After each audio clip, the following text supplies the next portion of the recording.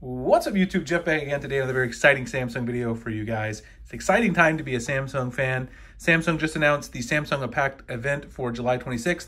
If you guys want to check out the giveaway we're doing right now for Unpacked, check out the link in the description for that. Today we're going to get into an update on a Samsung app that's very, very useful. It's probably something you haven't enabled on your Samsung phone, so you want to check that out. I'll show you guys how to enable it, how to use it. Before we get started, I want to thank my son Jonathan for giving me a Parasaurolophus to hang out with us. He always gives us a dinosaur for the video.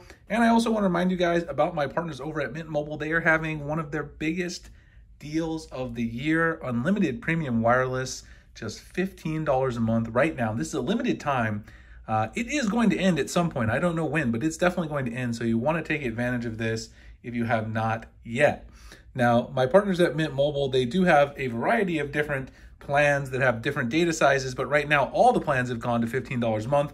They have a 5 gig plan, 15, 20, and unlimited, but obviously because of that great deal, right now you're going to want to take advantage of that unlimited plan, which is 50% off the usual price. All their plans come with limited talk and text, nationwide coverage, mobile hotspot included as well. I've been using them now for about 9 months in the Phoenix, Arizona area. I've had fantastic service here.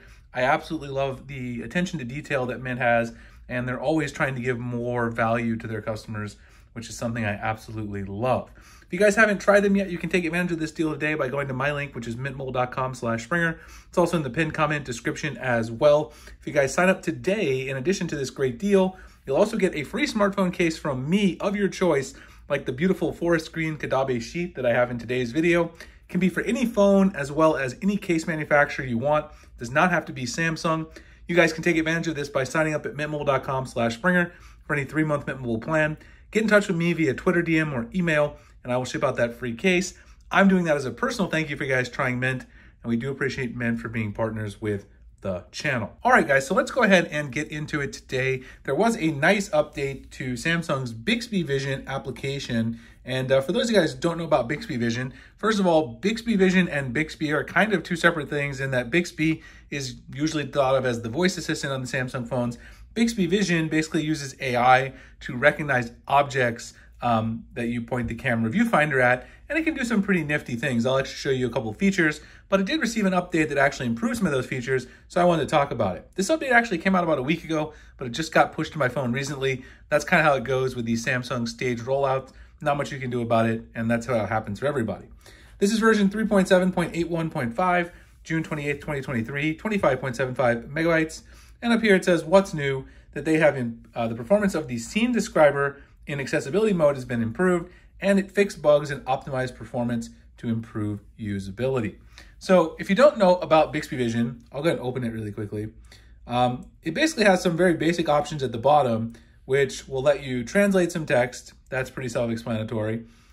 It'll basically let you copy some text. So for instance here, let me take my Field Notes notebook over here and do this right here. You can see that it'll find the text, and then I can just tap it to copy and paste the text. So that's a pretty cool feature.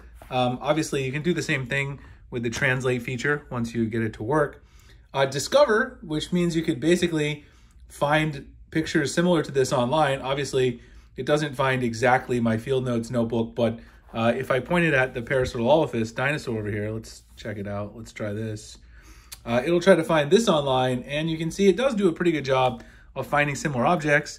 Not this exact one, but it finds a bunch of other toy dinosaurs.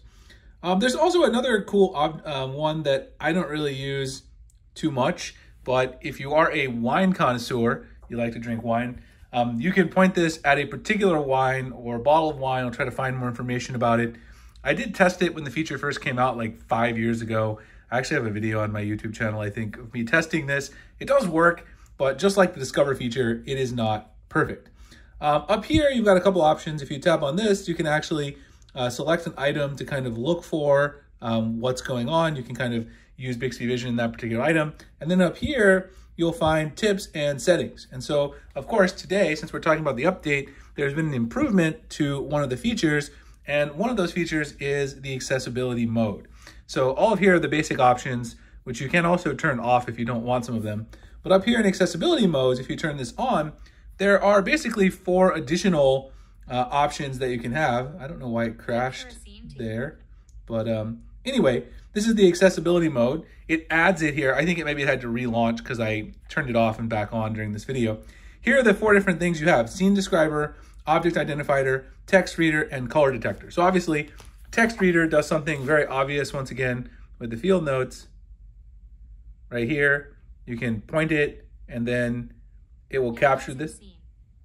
It'll analyze it. Book with colorful letters on it. You see there, it'll do scene describer. So that's scene describer.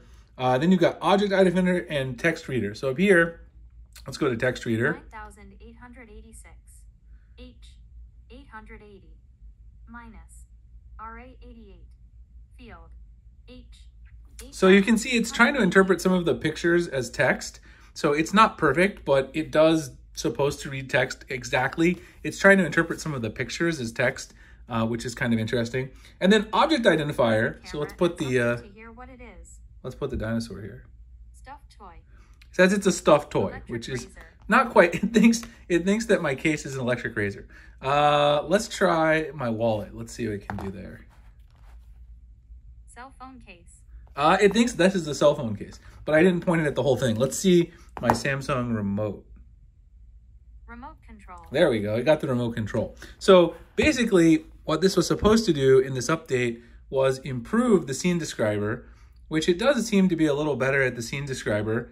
Let me point it at something else. Let me point it at my Bluetooth back part of my desk where I have my Bluetooth speaker back there. Let's try that.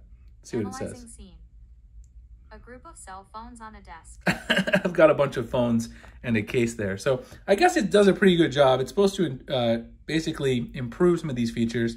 And then of course you've got color detector. Black. It can detect certain colors, Black. but that's Dark not quite black. Oh, the dinosaur's gray. okay. Here's light gray. White. He thinks this is white. White. Yellow back here with a microfiber. Gray. So Gray. it's not perfect, but they've improved some of these. Obviously, this is very useful if you need the accessibility features, but the scene describer could also be useful if you wanted to describe something, copy and paste that for social media purposes. There's a lot of other ways to use it, and it is overall a useful feature. I like Bixby Vision as a whole, and they have improved some things. There are some other things inside the options up here where you can actually show Bixby Vision on the app screen, show the capture button up here. So these won't be done until you actually do capture. And then of course, privacy notice and stuff about how they store your data. So overall, a pretty nice little update, especially if it's something for the vision and hearing impaired. Obviously that can be useful. Always can be improved more, but they've definitely added some improvements, particular to the scene optimizer, which is what they were claiming in this video. Anyways, hope you guys enjoyed the video. If you did, like, comment, subscribe, hit the notification icon for future videos like this. A lot of other stuff coming up, One UI 6.0 beta, the foldable launch, which like I said, check out the giveaway below for that. And also a reminder, check out my partners at Mint Mobile, mintmobile.com/Springer. You can get a free smartphone case sent by me of your choice if you sign up for a 3-month Mint Mobile plan. Lots of you guys are taking advantage of that. I really appreciate you guys supporting the channel. Appreciate Mint for being partners with the channel. And I'll see you guys in the next one. Thanks a lot for watching.